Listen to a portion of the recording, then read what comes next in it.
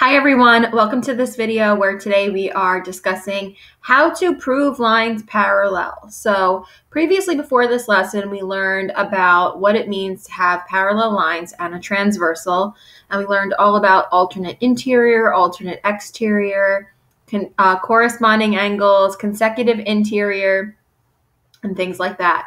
So today what we're going to talk about is not if we have two lines parallel with a transversal, but we're going to talk about, hey, if I have this special situation with two lines, can I prove that those lines are actually parallel? And so you're going to see we actually have the converse, which is, remember, the converse of a hypothesis and conclusion just simply means you reverse the statements, you switch the statements order. That's going to actually be the theorem that we're going to be using for all of these almost mini proofs. Okay, it says, state the theorem or postulate that justifies whether the lines are parallel or not. So let's say I gave you this diagram and I've got lines A, B, and C. And notice they're not marked that they're parallel. We want to prove whether or not they're parallel based on these statements. And we're going to actually list the theorem that lets us say that. And again, they're always going to be the converse because now it's in the opposite order. Instead of saying, hey, because the lines are parallel and these are these angles, we're going to be able to say, well, hey, because of this angle relationship, I can now say they're parallel. So if I said to you that angle 1 was congruent to angle 3.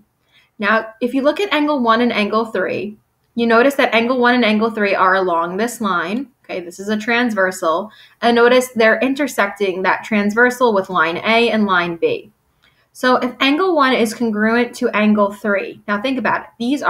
These would be corresponding angles. So if these two corresponding angles are congruent to each other, then that means that A is parallel to B. Okay, so line A is parallel to line B, and it would be by the converse of the corresponding angles postulate. So you can call it converse of the corresponding angles postulate or just say corresponding angles postulate converse. Either order is okay. So this is what we're doing in this lesson. We are proving that lines are parallel based on these special angle relationships we learned from our previous lesson.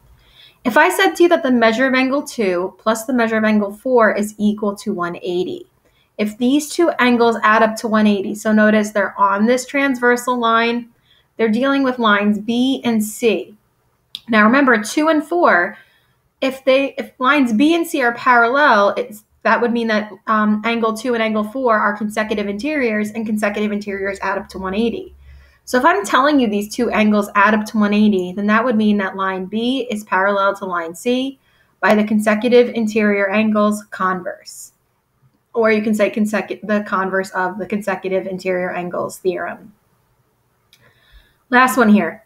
If the measure of angle 1 is 100 and the measure of angle 4 is 105, so if I'm telling you that this interior angle and this interior angle have different measures, 100, I know it's a little bright on the screen, it's hard to see, and 105, that they're not the same, then the statement I can make for sure is that line A is definitely not parallel to line C. Now, if angle 4 was 100, then I would be able to say, hey, line A and line C are parallel because of the alternate interior angles theorem converse. But because they are different from each other, they're not congruent, I'd be able to say, excuse me, because of the alternate interior angles converse, that I know for a fact these are not going to be parallel to each other. Line A and line C are definitely not. Okay. All right, so here we have a diagram. Next problem. It says find the measure of angle ABF. Find the measure of angle ABF. So this angle here, so that line GE is parallel to line DA. So if I want to find the measure of this angle so that these two lines are parallel to each other, that would mean that this would be an interior angle and so would this. And that would have to mean that these two angles have to be congruent to each other. Their measures would have to be equal. So I'd be able to say, okay, well, this angle here that I'm trying to find and this angle here, if they are equal to each other, and I find the measure of what that angle should be, then it definitely would make them parallel. So I would have to set these equal to each other. So 7x plus 35 is equal to 11x minus 25. Okay. And if I set them equal to each other, I end up getting my value for x is 15. Always have to make sure we read the problem though. It says find the measure of angle ABF. So then I'd have to take this x and substitute it in for 7x plus 35, which gives me an angle of 140. So if I wanted to find the angle measure that makes these two lines parallel, it would be if it's 140 and 140. Okay, because if alternate interior angles are congruent or their measures are equal, then those two lines are parallel to each other. So here's basically what's happening. If corresponding angles are congruent, then the two lines are parallel. If alternate interior angles are congruent, the two lines are parallel. If alternate exterior angles are congruent, the lines are parallel. If consecutive interior angles are supplementary, they're parallel. Or if two lines are perpendicular to the same line, okay? If two lines are perpendicular to the same line, then those two lines are parallel to each other. So we're basically taking everything that we've already talked about, and now we're just kind of reversing this statement. Before it was, hey, if these lines are parallel, you can say all of these things that are here listed. But now we're just saying the opposite, that, hey, if I have this angle relationship, then that means that my lines are parallel to each other. Okay, so proving lines parallel, I've got this sheet that I'm going to go through. We've got some proofs that we're going to take a look at. So here is basically what I just mentioned before, okay? If corresponding angles are congruent, if alternate interior angles are congruent, if alternate exterior, consecutive interior are supplementary, they add up to 180, or if two lines are perpendicular to the same line, then the lines are parallel.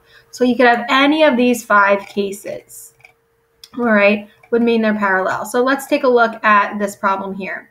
If angle 1 is congruent to angle 5, okay, if angle 1 is congruent to angle 5, then I would be able to say that line A is definitely parallel to line B. Well, what's the reason?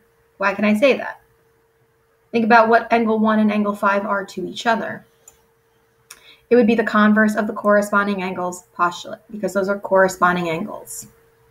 If angle 4 is congruent to angle 6, what would I be able to say then? Then I could, say line A is parallel to line B. And think about what's the relationship between 4 and 6. That would be the converse of the alternate exterior angles theorem. If angle 2 is congruent to angle 8, I could still say line A is parallel to line B. That would be the converse of alternate interior angles theorem. If I said the measure of angle 2 plus the measure of angle 5 equals up to 180, again, I then would be able to say line A is parallel to line B. And that's your converse of consecutive interior angles theorem.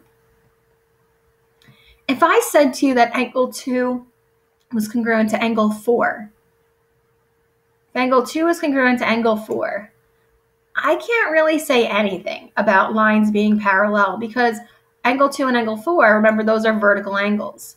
And vertical angles have nothing to do with us proving lines are parallel.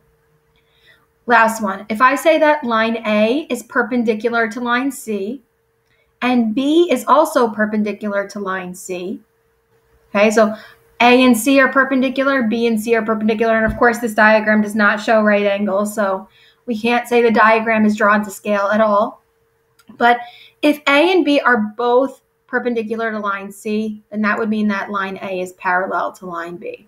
And that's the converse of the perpendicular transversal theorem. We previously learned about the perpendicular transversal theorem in a previous lesson. Okay, so now we have, let me just look in my notes. We have, I believe, 4 proofs that we're going to take a look at. So it says here, given angle 3 and angle 8 are supplementary, we have to prove that line A is parallel to line B. So we always know in a proof, guys, in a 2-column proof or any kind of proof, the first thing we do is we list the given, and the reason is simply it's given. Notice there's only one line here, so that means I can jump right to saying that line A is parallel to line B. And we already know this reason. We saw it in the last table problem.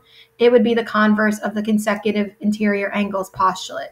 So because these two angles add up to 180, okay, I would be able to say that. And we know because supplementary means that they add up to 180. Okay, if I gave you this, given angle DEG and angle GEF are complementary. So DEG and GEF are complementary. I'm also given that DE is perpendicular to DG. Okay, so these two angles are complementary. We know what that means. They add up to 90. We also know that DE is perpendicular to DG. So that is what's given to us. Now, think about what we can say as the next statement for sure. What we're trying to prove is that DG is parallel to EF. So we have two angles here that are complementary. They add up to 90. Okay, so keep that in mind. And we're also told, again, that DE is perpendicular to DG. So I'm just going to draw a little right angle here. And because that says they're complementary, I'm going to want a game plan about talking about how those are right angles. So then think about it. If I know that DEG and GEF are complementary, then that would mean that the sum of those two angles is equal to 90. Okay, that's our definition of complementary angles, which then means that EDG is equal to 90 degrees, okay, because that would be the sum.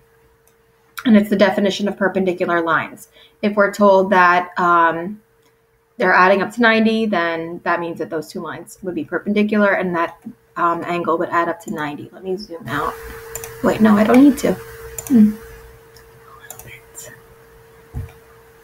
Okay, so then I would then be able to say that DG is parallel to line EF. These two segments are then parallel to each other because notice if this is a right angle and this is a right angle and they're both perpendicular to DE, then DG has to be parallel to EF because of the converse of consecutive interior angles postulate. That would be one way you could say it. You could also do converse of the perpendicular transversal theorem, but notice because it says 90 and 90, since those are both 90 degrees, and 90 and 90 would add up to 180, okay? I would be able to say consecutive interior angles postulate because remember that's about the interiors adding up to 180.